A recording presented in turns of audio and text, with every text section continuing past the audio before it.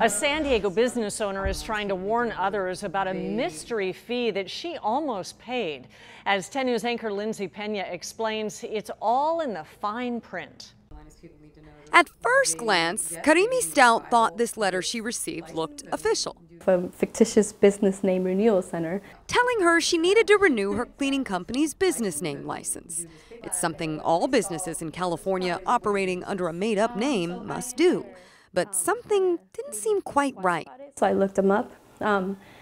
Internet sent me to the Better Business, Bureau, and I saw 41 negative reviews. Our own search showed the same. The company, called Fictitious Business Name Renewal Center, has an F rating and dozens of complaints against it.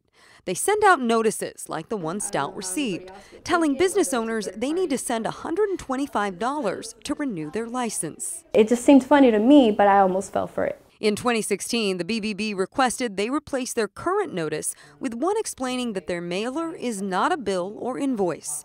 The company responded saying they already do, citing this disclaimer at the bottom of the paper.